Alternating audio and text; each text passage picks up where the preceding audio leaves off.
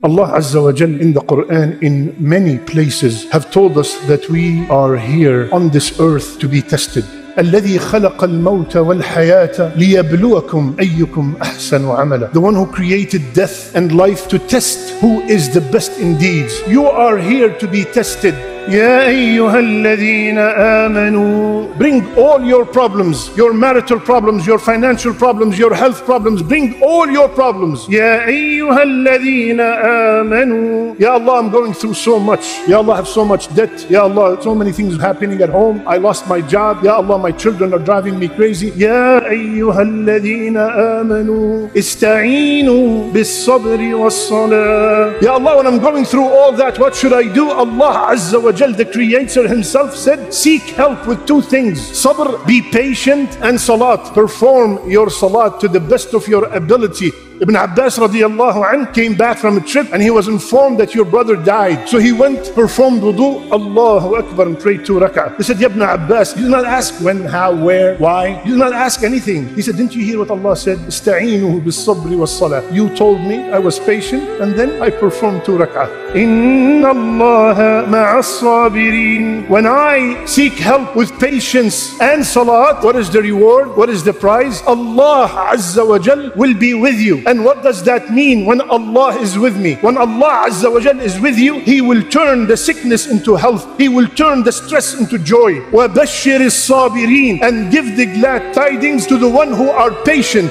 Who are the sabirin, Ya Allah? الَّذِينَ إِذَا أَصَابَتْهُمْ مُصِيبَةٌ قَالُوا. When the calamity hit, you got a text message, your house is on fire. You got a text message, you're fired. You got a text message, your wife got into an accident. You got a text message, you've been diagnosed with cancer, stage 4. What is the first response? الَّذِينَ إِذَا أَصَابَتْهُمْ مُصِيبَةٌ قَالُوا. Not ثُمَّ قَالُوا. There's not even a space between musibah and قَالُوا. Instantly, قَالُوا. قَالُوا what, Ya Allah? إِنَّا لِلَّهِ وَإِنَّا إِلَيْهِ رَاجِعُونَ. Have we ever pondered what does that statement mean? Inna lillah. I belong to Allah. My spouse belongs to Allah. My children belong to Allah. My business belongs to Allah. My health belongs to Allah. And when something belongs to someone, he has the right to ask for it whenever they want.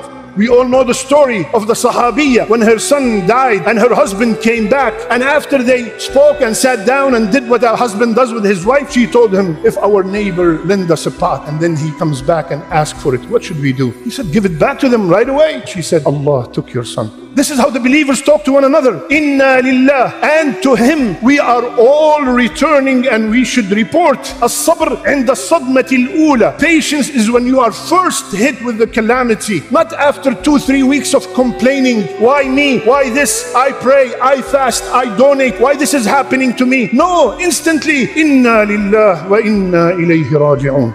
And Rasulullah said, whomsoever is hit by a calamity and says, Inna lillah wa inna ilayhi raji'un, Allah Azza wa Jal will replace him with something better. Ulaik, the one who said, Inna lillah wa inna ilayhi raji'un, when they are hit by a calamity, Ulaika alayhim salawatun min rabbihim wa rahmah, wa ulaika humul muhtadun. These are the ones who get the salawat from Allah Azza wa Jal. Allah Azza wa Jal will boast about them in front of the angels. He will praise them in front of the angels. Wa rahmah, and they will get the mercy of Allah, which is the only ticket, which is the only key to Jannah. And Allah Azza wa Jal said, indeed, these are the guided ones.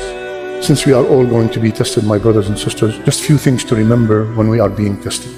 Number one, remember that the one who's testing you is the most merciful. The one who's testing you is Arham al-Rahimin. He loves you more than your own mother. That should make me feel at ease, because I know that my mother will not even want me to get a headache. The one who's testing you is Ahkam al-Hakimin, the all-wise. Why, when, where? No. The one who's testing me is the all-wise himself, is the one who knows the unseen. If I tell you I know the unseen, you will listen to everything I have to say. But there's only one who knows the unseen. It's Allah Azza wa Jal. Second, compare what Allah took to what Allah has left. You will find it insignificant. He took your child, He left your house and your health and your family and your business. He took your business, He left your family, He left your children. Compare what He took to what He has left, and you'll be amazed.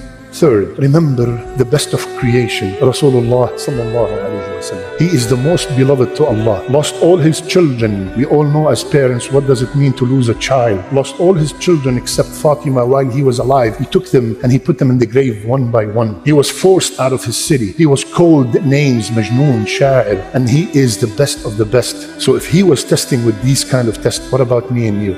Fourth, remember, very important, لا يكلف الله نفسا إلا وسعها. Allah will never ever test me and you with something we cannot handle, then punish us for not handling it. This is not the Wadud, this is not the Ghafoor, this is not the Azim, this is not the Latif.